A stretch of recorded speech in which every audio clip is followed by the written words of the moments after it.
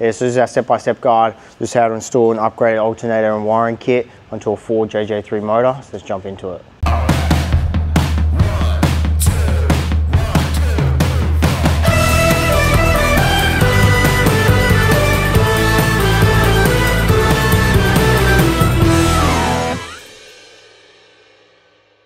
Yeah, so we're installing this into a 2022 D-MAX. This is the 3rd gen D-MAX. So to do that, we just got our wiring kit. So it consists of just the mega fuse holder and a 250 amp mega fuse.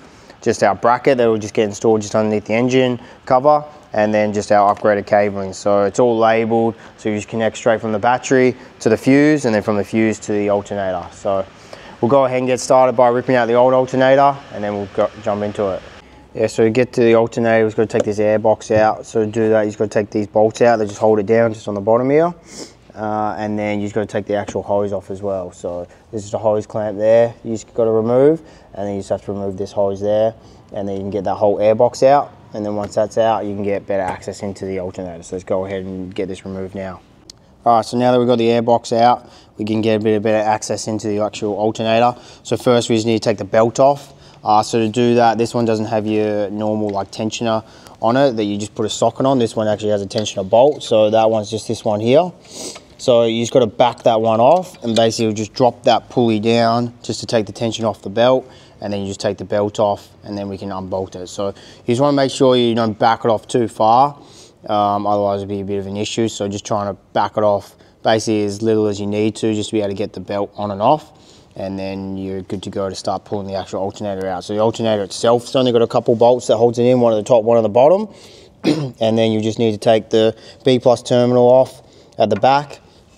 And just underneath that heat shield there is just the actual plug that you've just got to unplug. So once you get all that stuff removed, then you'll be good to pull the old alternator out, and we can go ahead and throw the new one in. So let's go ahead and do that now.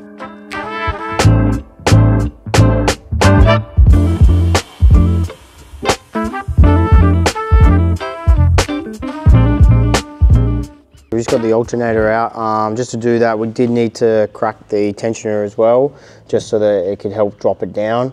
So once that was cracked, and then you back the actual tensioning bolt off, then the whole pulley just dropped down, and then we're able to get the belt off. Just had to take this bracket off as well, just to make it a little bit easier, just to get the actual alternator out of there, just give you a little bit more room. And then just with the locking, with the actual plug, some of them have locking tabs on them, depending on which model. Like the 70 series, for example, doesn't have it. But you just want to check whenever you go to grab the actual plug, just to see if there's some sort of locking tabs like this, because you won't be able to actually get it out until you push that locking tab back, and then you'll be able to push it down and then pull the actual plug out. So usually they're a red color or a yellow color. So if you ever see one of them on one of those plugs, most likely it's a locking tab. So you usually just want to pull that back, and then you'll be able to actually pull it off. So just make sure you do that, otherwise you end up damaging that plug, and you do need that plug to be able to plug back into the new one. So you don't really want to damage that. So you just want to be a bit careful. You just also want to keep in mind, before you go ahead and disconnect the actual battery positive, it is a good idea to disconnect the negative. That way you haven't got to worry about this touching ground and shorting out. So you probably just want to do that first before you go ahead and touch the actual positive, otherwise you might just cause a bit of a short. But now that that's all done, what we'll do is we'll heat shrink this up, because that's the old cable we no longer use. So we usually just heat shrink that up, cable tie it back up. You never really strip them out of the actual harness, just from the fact that it usually goes into like a bit of a decent sized harness, and then it has branches off everywhere. It's not really worth the time of trying to strip it out of the actual harness. So you just want to heat shrink that up, and then cable tie it up, and then you just want to identify where it actually goes onto the battery. So for the D-MAX, it's just the one that's closest to the engine on the positive terminal over there. So once you've identified that, you'll take that off, and you do the exact same thing on that side. You'll just heat shrink it up and then cable tie it back. And then that way it'll never be live, so you don't have to worry. So you don't really need to heat shrink it, but it's just something, just an extra precaution in case someone ever down the line works on the car and they don't know that they're not supposed to reconnect that. They might just reconnect it, and then all of a sudden this is live. So that's why it's just a good idea to heat shrink it up, and then that way everyone always knows, oh, it's not in use. So now that's all done, we can go ahead and throw the new alternator in. When you are doing alternators like in and out, it's always a good idea. We always find it super helpful if you actually take a look at the alternator. It's all well and good to have a look on the car and then look at videos like this to see how to do it, but I always find it's a bit handy to look at the actual alternator you're putting in, because it's going to be a straight swap, so you know straight away, oh, that's where this bolt's located, that's where this is located. Just makes it a little bit easier. When you are pulling the old one out for the first time, you know exactly where all the plugs are, the connections and all the bolts. So we'll go ahead and throw the new one in now, and then we'll get it connected back up.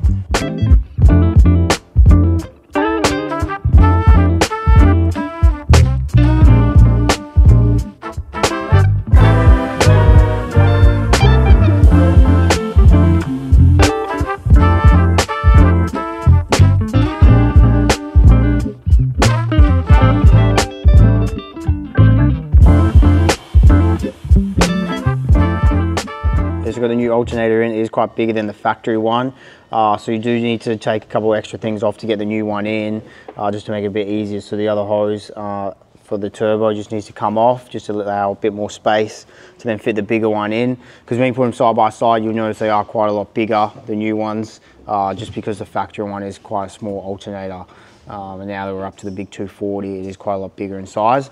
So now that's in, then we just run the cabling up. So it just follows the OEM cabling on top of the engine there, and then you just put the new mega fuse holder just there. It's got factory holes already, so 2 5 M5 bolts just go through, no drillings required. And then you just run the other side of that fuse out, and it goes along the side over to the battery. The one thing you just want to keep in mind, it doesn't go into the factory spot, because that's got a 200 amp fuse on it, and obviously that's too small for this new upgraded one. So don't bolt it back on to where you removed the old one, otherwise it potentially could blow that fuse. So just put it over to the next one. But all the covers go back on, so all the factory covers go on, and then you'll never notice that anything's been upgraded unless you go looking for it. So that's the nice feature about it all, is you can put all those covers back on, including the battery cover, and then just look factory. So yeah, it's a nice little finish there. Yeah, so say you install the upgraded alternator and our wiring kit to suit on a 4JJ3 motor. So yeah, if you're interested in it or you have any more questions, you can just get in contact with us, or you can head over to our website and check it out there.